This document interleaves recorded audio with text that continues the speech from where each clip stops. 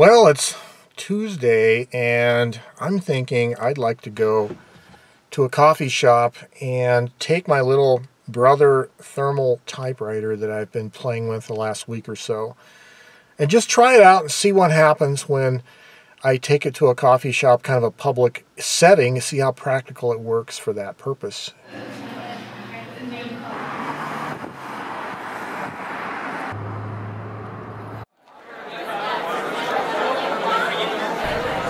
Coffee. I'm at Rusta's Gold Coffee Shop here in Northeast Albuquerque, and I brought the Brother EP20.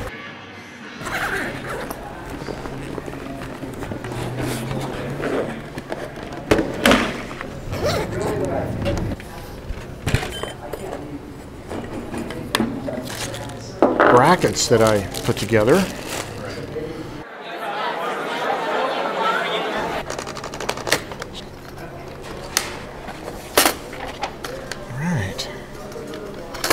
You have this bracket that you can move around behind the machine, and you can push it far back if you have enough table space, or you can put it right up against the back of the machine here and just have a service loop of slack that goes behind it, and then it feeds into the front and behind the platen, and it comes back out here on the front. So plenty of room and not that big of a footprint.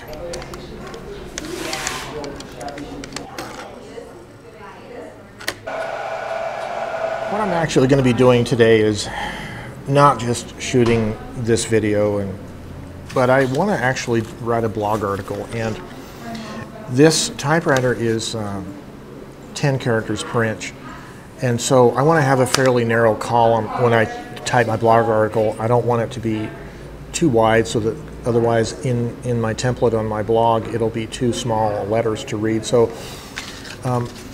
So I don't waste paper, because this is thermal paper. It's a little more pricey than normal paper. I've cut some sheets that are 5 inches wide, basically just cut crosswise to the roll of paper, so they're 8.5 by 5. And I'm going to be typing vertically on these in the machine. And so I brought 3 of these already pre-cut, so I can have enough for an actual blog article. So I'm going to try to sit here and work on this blog article. So I'm going to unthread the roll of paper and thread up this other paper.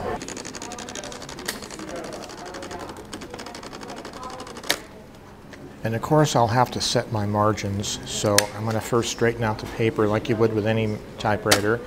Then I go to the direct print position and set my left margin and my right margin. And set a tab for indenting. Well, this is an interesting thing to do, is to come to a public place with a typewriter, and a lot of people in the typosphere talk about doing this, but the problem is always, if you bring a manual typewriter, of course, they're always loud, and that's always the problem. It's just things are loud. You have to find a place that's loud enough on top of it that they won't mind the noise, or you have to sit outside on a patio or something, which in the wintertime in the cold climates can be uncomfortable, certainly. But so that's kind of one of the appeals to these kinds of battery-powered thermal printing typewriter, like this Brother EP20, and other typewriters like the Canon TypeStars, for instance. They're just battery-powered. They're very attractive in terms of their portability, and they're pretty quiet. Now, keep in mind that on this particular model, when I'm in the mode of printing, the printing itself is almost dead quiet. The sound of me operating the keys is probably louder than the printing itself. But at the end of every line is this carriage return, where the printhead mechanism kind of resets and it goes back to the beginning, and then it makes another click. There's 2 little clicky sounds. So that is kind of an intermittent noise it makes. And then secondly is you do have to wait for it to finish the carriage return before you can continue typing on this particular model, the EP20. Some of the more advanced thermal typewriters had a buffer, but so you have this every line you type and then you wait about a few seconds. So that's a usability issue. We'll see if it works.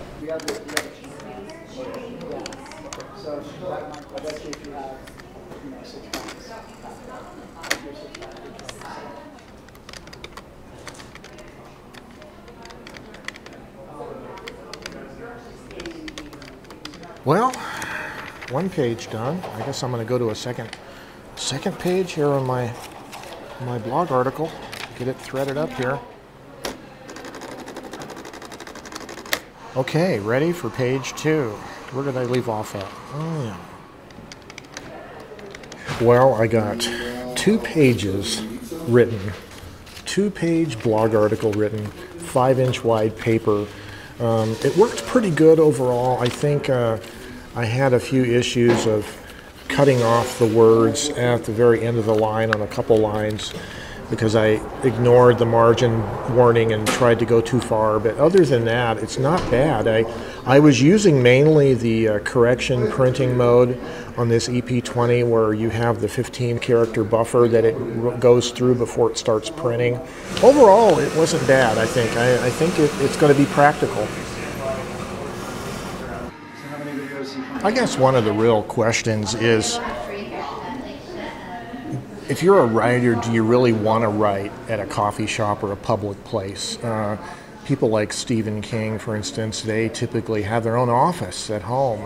They work at home and they don't want to be distracted. There's other kinds of writers that do like that kind of stimulation, maybe. I don't know.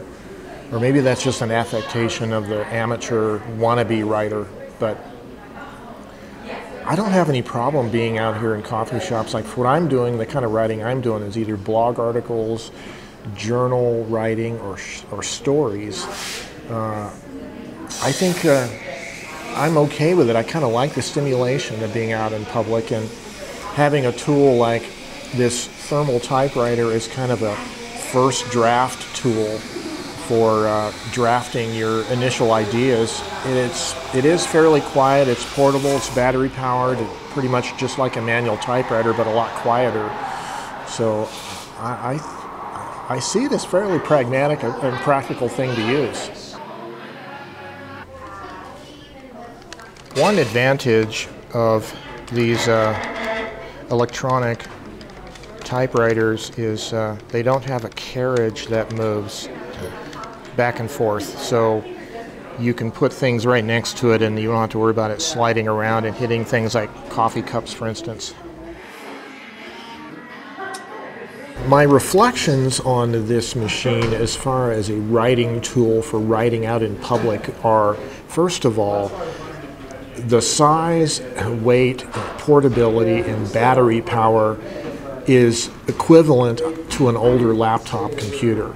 So in that regard, it's fine. The little carrying bag it comes with is quite small, actually. It's pretty decent, and I was able to figure out how to make this little paper roll holder that comes apart in pieces and goes in the front pouch of the bag, sits nice and flat, and to carry the whole roll of paper with me.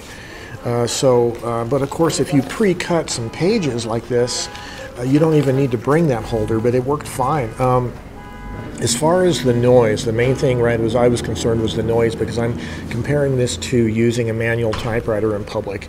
And the issue is really it's about when it comes to the end of line, it makes a clunky noise when you hit the carriage return, and then when it stops at the beginning of the line, it makes that clicky noise, and also every time you do a line advance. That's the only real noise that anybody can hear, and I don't think it was too bothersome, at least not like a manual typewriter would be. And one of the indications of that is that I didn't, with a manual typewriter, I usually have people come up to me and talk to me about the typewriter because they notice it, but this thing looks close enough to a computer that nobody really pays any attention to it, which says a lot about how useful it would be in a public setting as a typing tool, a writing tool. So I'm basically writing directly to paper. Paper is my memory medium here of note, thermal paper. So, well, this is Joe Van Cleve, and having a little bit of a writing session here at Rusta's Gold Coffee Shop in Albuquerque. Till next time, you guys have yourselves a great day.